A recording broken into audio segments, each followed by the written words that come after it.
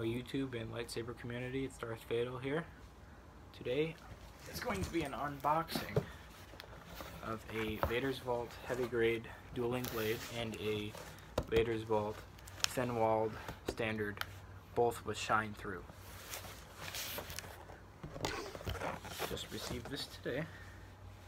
I am eager to have received this because I love the thin-walled, the lightness to it, especially with a heavy saber like a crossguard per se. My Templar is really heavy, and to have a saber forged blade on it is a pretty tall task. So I like to use my red day blade for that purpose, but I can't change colors on that, so I ordered a clear one. And I ordered a dueling heavy grade Vader's Vault just for the kicks of it, just to see if it would stand up to the Saberforge V4 Infinity Edge. So if you can see here, the packaging for Vader's Vault here for two blades. You can see the end caps here. Pull them out. On every Vader's Vault blades, on every single one, you will receive one of these on your blades. Superb. Vader's Vault is a really good company for blades, I'm telling you. Look at that. Look at how professional that is. It's got my receipt on here. They cushion the packaging here.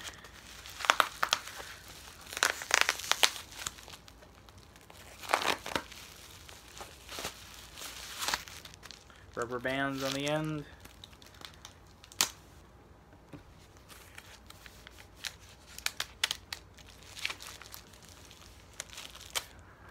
I ordered these about a week ago and I received them today, so that's a pretty fast turnaround. The last time I ordered blades, I ordered my Photon blade and my day blades and my Aquilians for my crossguard. And it took a little longer, probably because of the Photon blade to manufacture, but no worries. On here you can see the inscription here, 36 S and B.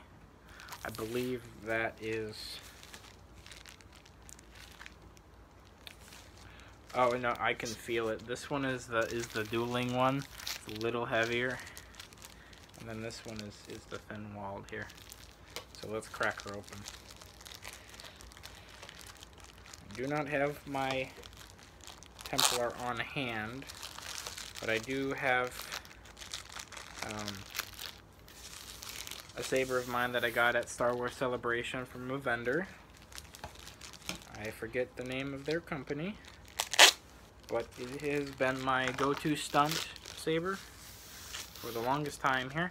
This is what it looks like. This is also with the Vader's Vault thin-walled day blade, just for comparison. This is what it looks like. With the light, it's not fully charged too. These take 3 AAAs, so it's not as, the brightness is comparable to one die in a Templar activated when this thing is fully charged, compared to the Templar when it's like maybe half battery. So it's decent. Anyway, so this is what it looks like when it's sort of maybe medium battery for this. It still really works. If I go out in the day with this thing, I can tell it's on. So this is the Vader's Vault heavy grade dueling blade. I love the bullet tips on these guys. They're so cool.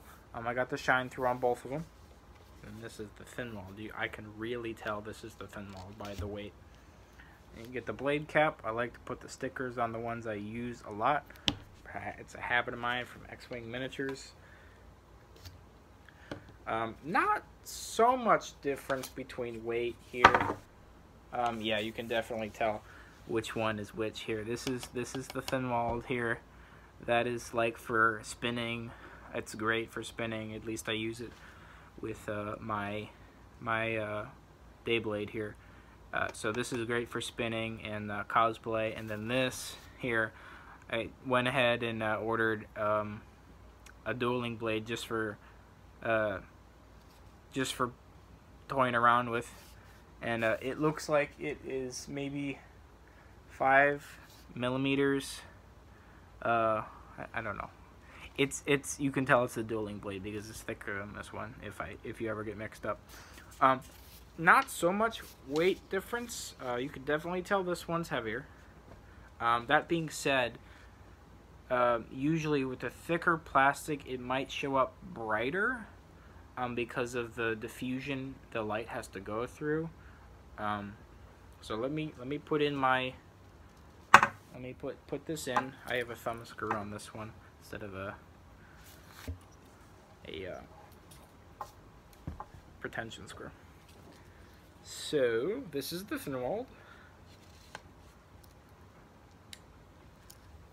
and it distributes the light. It's a little compared to my day blade. It's little more pink-ish because the red isn't as vibrant because with the day blade, obviously. Granted, this isn't fully charged. It looks kind of orange on camera here. But yeah, this is basically the same blade as this. I just prefer this one with my red because this is a red LED. I'll probably always use this one anyway. I got this for mainly my Templar, so I could spin it around and still have the same weight and not a big bulky like Saber Forge blade. So that is the thin walled. You can see the shine through tip right there. Kind of looks a little wonky in person, but I still like it. I love the tips on Vader's Vault a little better than the Saber Forge ones because they're a little less discreet. The Saber Forge ones, you can kind of see the screw, the threading on the tip. Plus the shine through, you can really notice the shine through on these. I love that little whoop. I take it out of here. The thing is with Vader's Vault blades, you gotta watch when you take it out, like this diffusion film here, because of the suction of you taking it out. It kind of redraws and sucks out. But I don't know. A little side note. So this is the thick walled on a not so fully charged off-brand saber that is a stunt. On this one, it's basically the same thing. You can notice a little dip, and at least on the camera. In person, it is fully illuminated. Same with the last one. This one, it's not so heavy, but it's more of a medium. I still really wouldn't do with this because of the quality of the blade. I'm not saying it's possible because this is meant for dueling, but you get the qualities of the thin walled with the look, and you can duel with this thing. It just really feels brittle. I really don't want to touch it. I trust Saber Forge blades because they are warranted, and if you mess it up, you can always say, hey, shoot them an email, hey, my blade broke, or if you still have that year, or if you get an extended warranty on your products that you order. So yeah, this has been my unboxing and review,